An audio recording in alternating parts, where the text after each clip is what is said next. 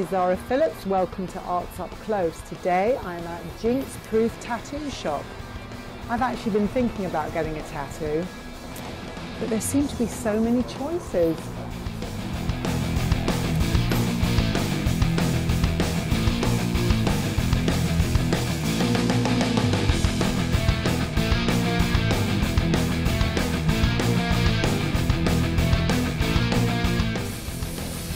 Trying to decide what I should get and where I should place it.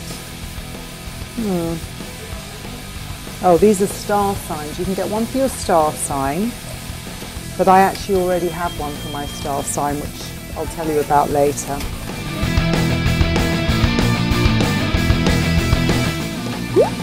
Valentine's Day?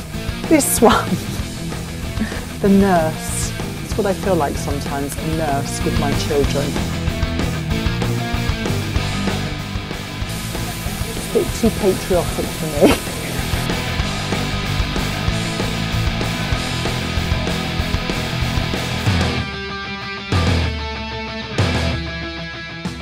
Hi, we're here with Scott, a tattoo artist. Is that what you call yourself? A tattooer.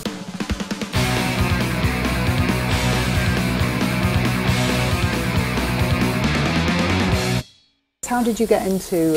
Well, I went to college for graphic design, but I kind of grew up in a tattoo shop. My brother owned a tattoo shop in California where I grew up, so I always wanted to be a tattooer, but I had my daughter when I was pretty young, so I stayed in a real career for a while, you know, right. a little more. Well, this is like stable. Quite a career now, sure, though, sure. isn't it? Oh, no, I'm super happy I made the decision, but when you're a single dad, it's kind of tough to take the leap because it was 3 years of me apprenticing, not getting paid. Right, so. right. So how long does it take to train as a tattooer?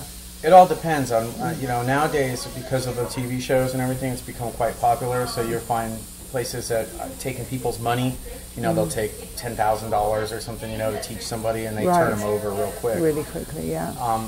Fortunately, in New Jersey, there's pretty strict. You have to do like 2,500 hours. And, good. The way Ox trains his apprentice, it's been almost 3 years. So. So tell me, what is the strangest place you've been asked to tattoo somebody? Well, I've tattooed it all. I mean, I've tattooed.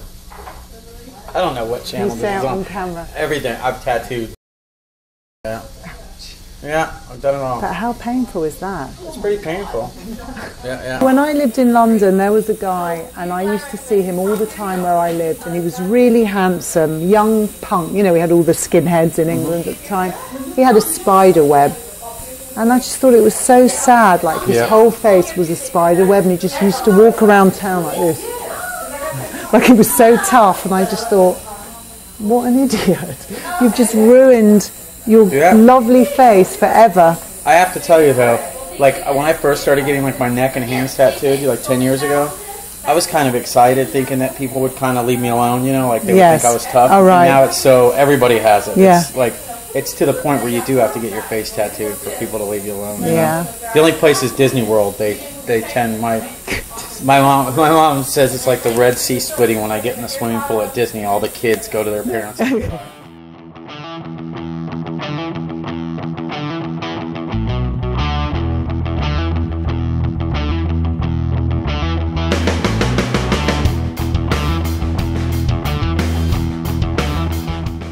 Hi, I'm sitting here with Ox, who is the owner of this tattoo shop. So how long have you had this shop? The shop's been here since 1990. I've worked here for about the last 18 years. Okay. And I've owned it for about the last dozen years. I was 15 years old when I started getting tattooed, and there was a local guy that used to tattoo like all the, like, you know, local punk rockers and skinheads and all that, and a bunch of us used to go there all the time. And you know, once I came back here from being in Arizona, I was, you know, working a job. I was still living at my parents' house, so I had some money in my pocket. You know what I mean? So it was burning a hole in my pocket, and I always loved tattooing. You know? But who, like, taught you how to tattoo? Because it's not an easy thing to learn. The guy that I started going a weekly Tuesday night appointment at 6 o'clock. And I was getting a little bit done at a time, however much I could afford that week or whatever.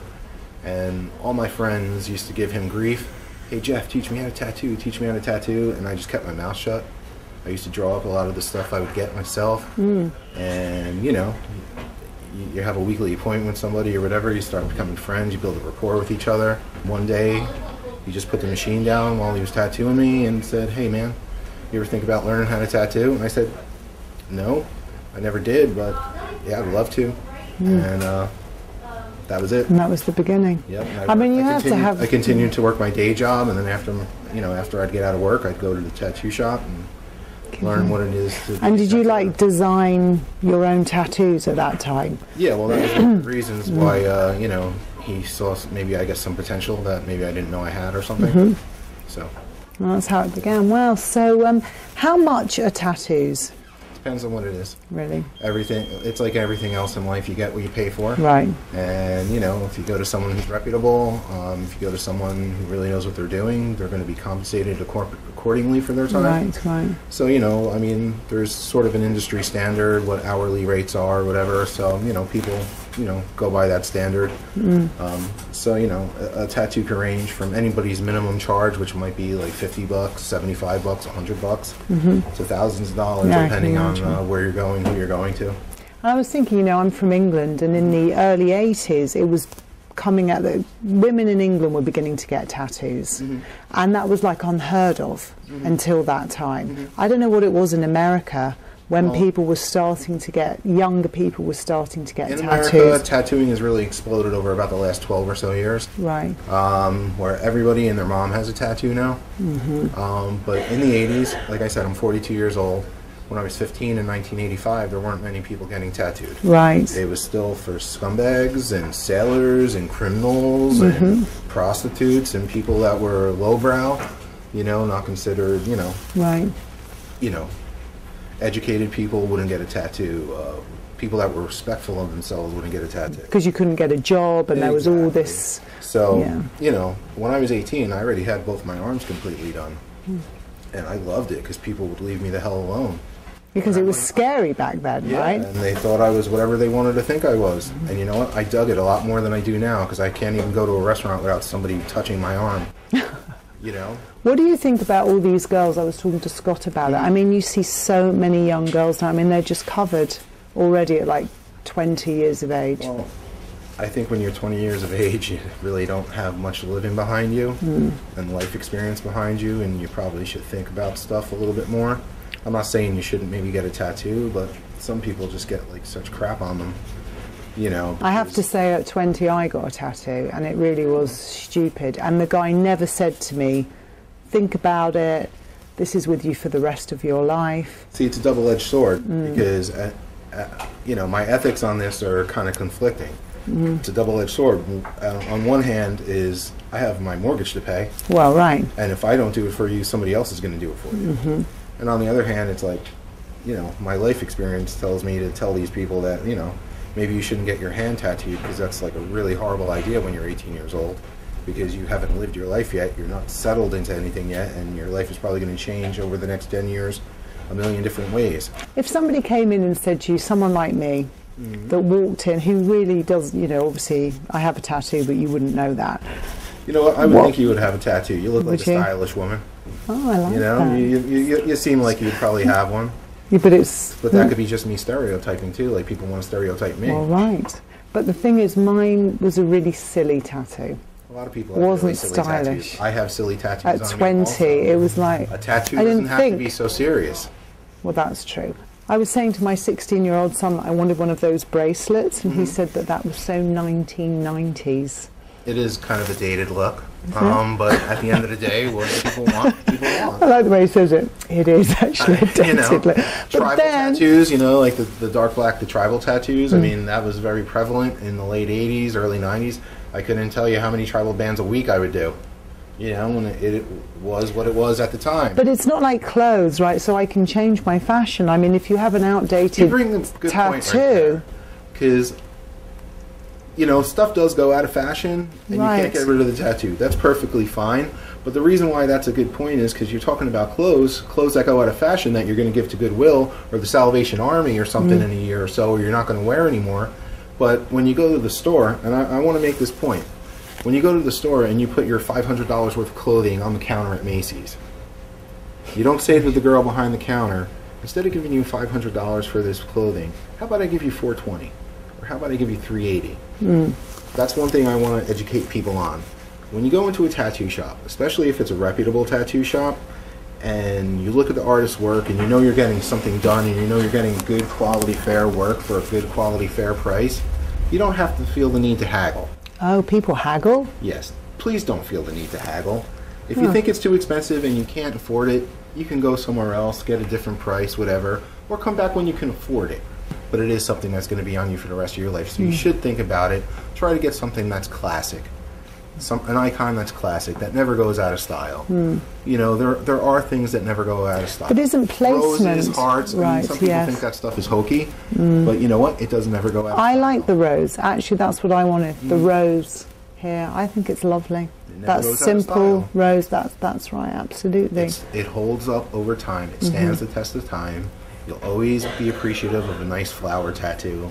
Always be nice and appreciative of a nice rose or a skull if people so choose, or a nice pin-up lady or whatever. I mean, that stuff is iconic. It lasts, it holds.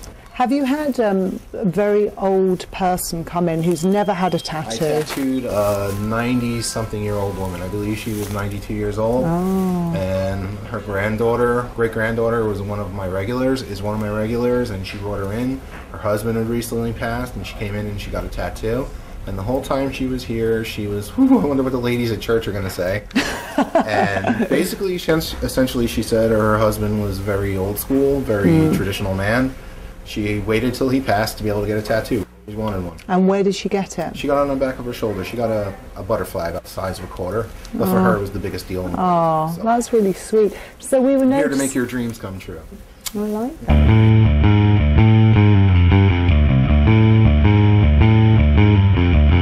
What hours do you work? Well, we're open 7 days a week. We're here Monday through Saturday from 1 to 9 p.m. or until we're done doing what we have to do that day. And on Sundays from 12 to 8 or until we're done doing what we have to do that day. And do people have to book appointments? Can they walk in? We take appointments as well as walk-ins. Myself personally, I always feel that I'm usually busier on a Friday and a Saturday, so I tend not to actually take appointments because there's more of a walk-in trade.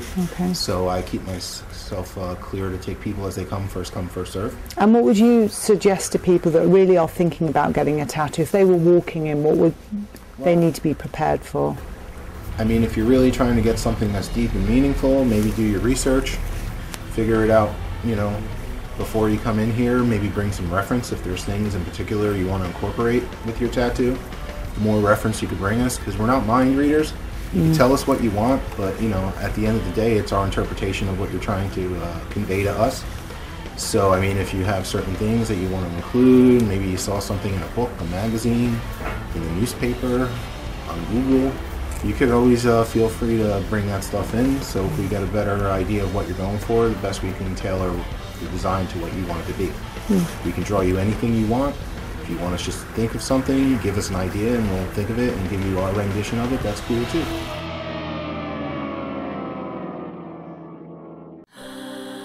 No one can understand the life of a woman in the developing world better than another woman in any part of the world.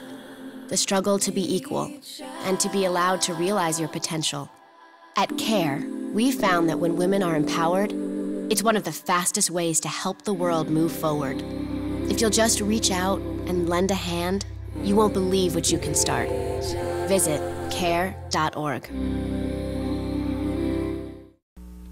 Hi, my name is Zara Phillips. Welcome to TV 34 Arts Up Close. And today my guest is Jenny Milchman, author of Cover of Snow. And I'm very excited to talk to you about your debut novel. Thank you, Zara. And it came out when? It came out yesterday. Wow. So tell me about you and how you came to write this book and the events that led up to it. Well, I mean, here we are in Montclair, and I started writing in Montclair, I would say, when I was 5 years old. I have a memory of my kindergarten teacher binding my first book. So we can't call this my first book. This is my own. You know, I wrote all my life, and I always wanted to write. And when I was a sophomore in college, my parents kind of sat me down and asked how this whole writing thing was going to lend itself to a living. Yeah. And I talked to them about living in the woods and having a log cabin and writing poetry. And they said, plan B. So I went to graduate school for psychology, and I almost completed my dissertation, but I always wanted to write. That's very different, being a psychologist than being a writer, is it? I think in some ways it's the same thing. You know, and I think my fiction is very psychological, probably. And I think, you know, when you're practicing psychology, you're talking to people about their stories, and when you're writing, you're creating the story. Right. So did you get, I mean, obviously you have insight from your patients. Did any of that feed into your writing, do you think, or your characters? I think it did. And I remember working at Newton Memorial Hospital way back in the beginning and having this very intense kind of case. And I know that's what made me finally sit down and write a thriller. You know, it was almost, my life was almost a thriller. I was involved with these people who could have been characters in a thriller. And that novel never got published, which is a good thing because it was probably too autobiographical. Right. But yeah, I think that definitely one fed into the other. So I was reading you'd written short stories before you got to this place. So after writing a short story to embark on a novel, I mean, it's a lot more work writing a novel. Did you get, I mean, where did you get your inspiration for your novel? You know, so this novel is called Cover of Snow, and it came to me just a very throat-grabbing question. What would make a good man do the worst thing he possibly could to his wife? And as soon as I had that question, I knew I had to write a novel about it. I wasn't even sure what the worst thing would be, but I had to write to find out. And well, I mean, in the book there is suicide. Yeah. Which is probably one of the worst things that you can do to a family member anyway. Yeah. Did you have an experience with suicide? Personal experience? You know, I didn't personally have an experience with suicide, and for the longest time I felt as if this novel was really just full-blown fiction, you know, nothing connected to my life. And then when I was talking to somebody about this recently, I remembered something that happened to me when I was 8 years old, which was that I had a babysitter one night, and he came into my room, you know, late at night and kind of sat down on the bed and said that he was going to kill himself that night and told me not to tell anybody. And it was very, you know, I was only 8. It was a big responsibility to hand an 8-year-old. I had no idea what to do, and I sort of rolled around in the, you know, blankets and tossed and turned, and my parents got home and my mom came up to check on me, and I don't even remember consciously making the decision, but I told her. And I just remember she turned and walked out of my room very quickly. And when she came back, she told me that she had called his mother and that his mother had gone into his room and found him with a bottle of pills.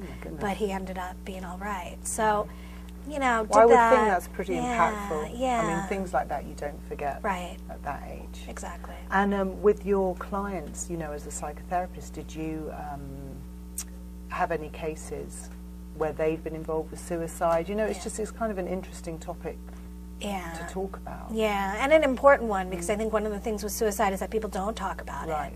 I started out working in psychiatric emergency services, so what we did was the people who were at the most desperate times would call us and need help. So yeah, suicide definitely came into play. So how long did it take you to write the book? And, you know, tell us also about the publishing, your experience with publishing. Writing the book, not such a long time. I really love to write. It's fun. I feel lucky to get to do it every day. Publishing is a whole other ball of wax. I mean, did you write before with your short stories? Were they published? Many of my short stories were. And short stories, I think, are easier. I have a short story published in Ellery Queen Mystery Magazine, which is a wonderful, wonderful resource for short story writers. You know, writing novels and trying to break into, especially with a big house, I mean, very difficult. And it took me a long time. Cover of Snow is my first novel. It's my debut novel, but it's the 8th novel I've written because it took me such a long time to find the right editor. And but did you, when you were writing the book, did you have a publisher or you just wrote the book? I just wrote and wrote and wrote and wrote. Yeah, I didn't. It took me a long time. I always had great agents who were working with me. But no, I didn't have a publisher for that. And we, you know, you asked about the publishing world and how it's changed, and there's self-publishing and all different, you know, roads today. And we came very close to doing something like that because for a long time it seemed as if Cover of Snow wasn't going to find a home. So. But it has. And tell them who you're published with. With Random House. Which so is a big publisher, so congratulations with that. So we were talking before about young children and everything, and you were telling me you're going to go on the road with your 2 kids. We are. On a book tour. On the book tour. We are car schooling the kids. Car schooling. Because there's no home to do it in, right? We're coining a whole new term. Yeah, we're hitting the road. You know, I feel as if today a lot takes place virtually, and it's great. I would never have met you if we had not had this wonderful virtual world, and Facebook and Twitter. But I also feel like there's something in the conversation and the face-to-face. Oh, absolutely. And that's what the tour is about. Yeah. We're going to go out there and meet people and shake hands and see the booksellers who, all reports to the contrary, really do have a lively, thriving kind of scene out there in different states. And we'll be on the road for 6 months with the kids. That's going to be wonderful. You'll have to tell us about it when you come back. I would love to. But I think you're right. I mean, the thing is, there's so much, people spend so much time on the internet and Facebook, all the rest of it, but we still want to hear person to person and have conversations. And I think with a book like yours, going into bookshops and maybe people that are touched by this story, you know, will come in and maybe open up about themselves. I mean, you just never know where it's going to lead. Right. So, yeah, that would be wonderful. And how are your kids? Are they excited? They are excited. Yeah. They get to miss school. They get to miss school. Although they go to a wonderful school, I have to say. Yeah. And you know, we are sorry to be taking them out, but they are very excited. When are you leaving? We'll leave February 1st. We head down to Pennsylvania and then North Carolina and then back up to Virginia because you can't always lay it out in a linear route, and then Mississippi and up to Colorado and out west. That sounds really like it's going to be amazing. And I mean, I like all the small bookshops too. I mean, you know, there's Barnes and Noble and all the rest of it, which is great, but the little bookshops, you know, you can do book signings and the people that you draw to that. Yeah.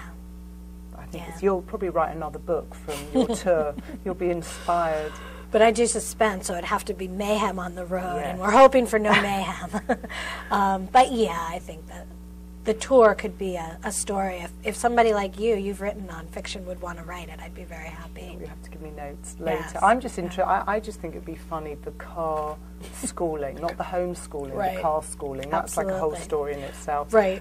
Are you doing your times table, kids? You'd just be singing all the way. You could sing like sing your times table all the way. It's a way to learn, right? Yeah. So you were telling me as well, you finished your second book. Is this a follow-up to this book or something completely different? Well, so the town in Cover of Snow is called Weedskill. It's a fictional Adirondack town.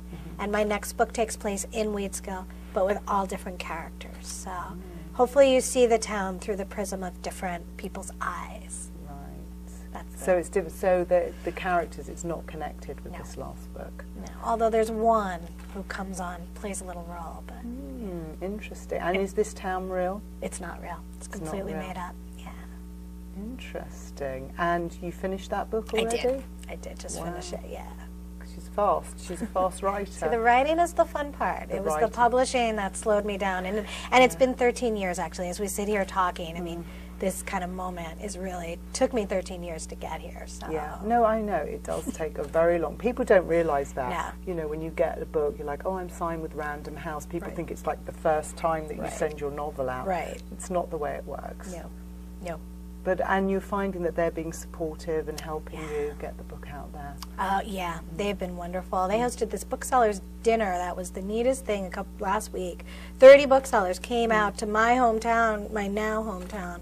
Montclair is where I was born, but out in western New Jersey, and hosted this dinner that was all sponsored by Random House. They've been wonderful. Oh, that's really great. Yeah. And then there was something else you were saying. You're doing an event this evening, you're involved in Book Day, or it's called Writing Matters is the series at Watchung Booksellers. So Watchung Booksellers is you know it, the local bookstore here in Montclair, and it's just the most it's a book lovers bookstore. I mean, it's it is. You know, it's cozy, and the titles clearly reflect the booksellers' loves and passions. And Writing Matters is a series that's been going for almost 4 years now, and we talk about publishing and writing from all different perspectives. And so tonight, my editor and agent are again heading out to the wilds of New Jersey from New York, and we'll all be talking about how you get a book out with a big 6 publishing house today. Right. Wonderful. Yeah. And what was the thing we were talking about? You do something with children? Oh, take your child to bookstore day. Take your child to the bookstore day. Yeah. So the first Saturday of December each year is Take Your Child to a Bookstore Day, and it started out small, you know, we just sort of talked about it online again, and 80 bookstores celebrated back in 2010, but this past year it was well over 500 bookstores in all 50 states. Oh, so, fantastic. Yeah. So you're pretty immersed in the whole writing world.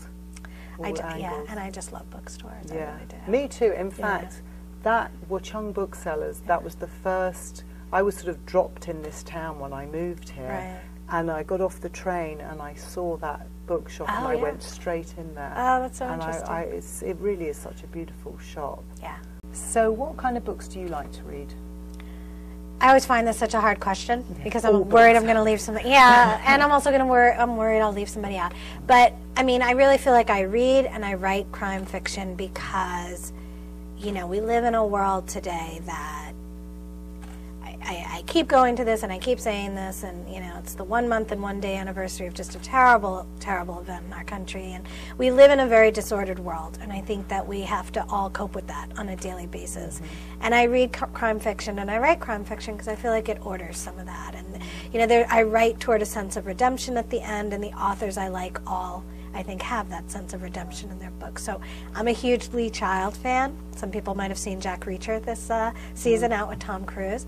You know, not the kind of book I write at all, but if you want justice, you know, go to Reacher. And Lee Child is just a master at creating a just universe. And they say, you know, write what you know. Right. And what I find interesting talking to you is you studied to be a psychotherapist or psychoanalyst. Right. So that's really about finding out about people. Yeah. So now you're writing books, which it is. At first I was like, oh, it's so different, but actually it really isn't. Right. But I wonder if, on a personal level, if that's how you are personally, you know, when you make decisions in your relationships with other people, if that comes into play as well. If it comes down to psychological analysis and that kind of thing, yeah, I think it probably does. I think that's how, probably how I see people in the world. Yeah. So we'll have to watch. So right now I'm analyzing you. She's sitting in a weird way, across her leg the other way. So writing, as I know too, takes a lot of discipline.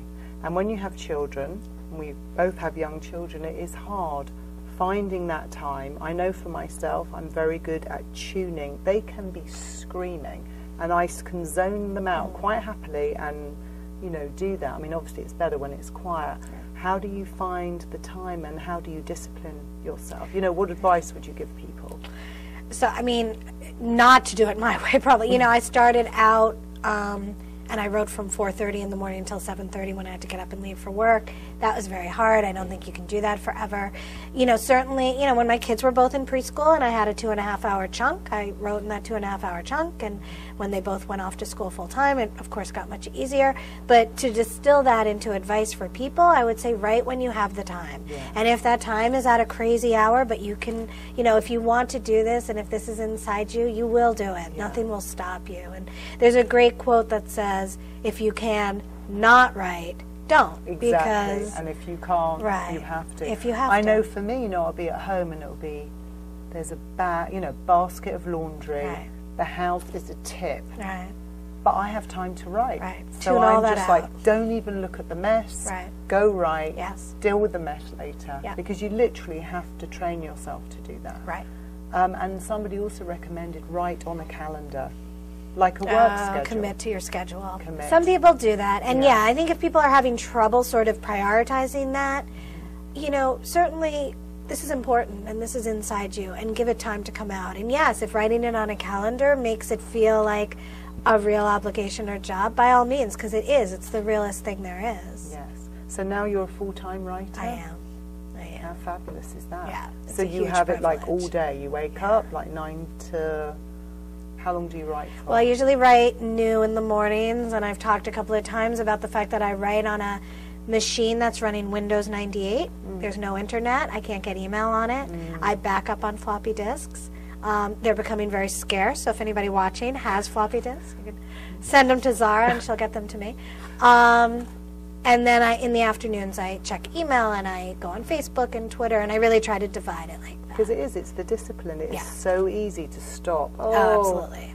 I'll just check in here. It's yeah. so distracting. Sure, and then 2 hours have gone. Yeah. And I think for young people too, I mean, they're constantly on the internet. I know my kids are. Yeah. And for them to learn to get quiet. Right, get quiet. Is really, I mean, what I loved, I have to say, during the hurricane. I mean, obviously I didn't love the hurricane, but that 10 days where we had no power. Yeah, you were was forced. I sat with my child every night by candlelight, and I taught her actually a different chord on the guitar. It was amazing. And I did some writing, and I was thinking to myself during that time, I miss, you know, our childhood would be more like that. Right, well, sure. Where it was quiet. Yeah. And I miss that. night. We need that. Yeah, yeah, I think we do. Yeah. So any advice that you'll give young writers? For young writers, what I would really say is just have fun with it. Don't edit yourself. Don't worry if you start a story and it doesn't go anywhere and you want to start something new. Just have fun. Write to the excitement, because if you're excited, your readers are going to be excited too. I just want to thank you so much. Thank you, Zara. And we can find your book now at all bookstores. Yes. Every Go into your local bookstore, bookstore. little bookstores, big bookstores. Absolutely. Go into, support your local bookstore and have fun when you go there, and yeah, it should be everywhere. And you'll be on the road, so people from all over America Absolutely. can get your book and maybe see you on your travels. They can. If they go to my website, and your we have a tour website date. is? Yeah, it's jennymilchman.com. So Jenny, Milchman. Yeah, come say hello. Say you saw me on Zara's show. It'll be wonderful. And Facebook, I'm sure you're on Facebook Yes, too. absolutely. Great. Well, thank you very much. Thank you.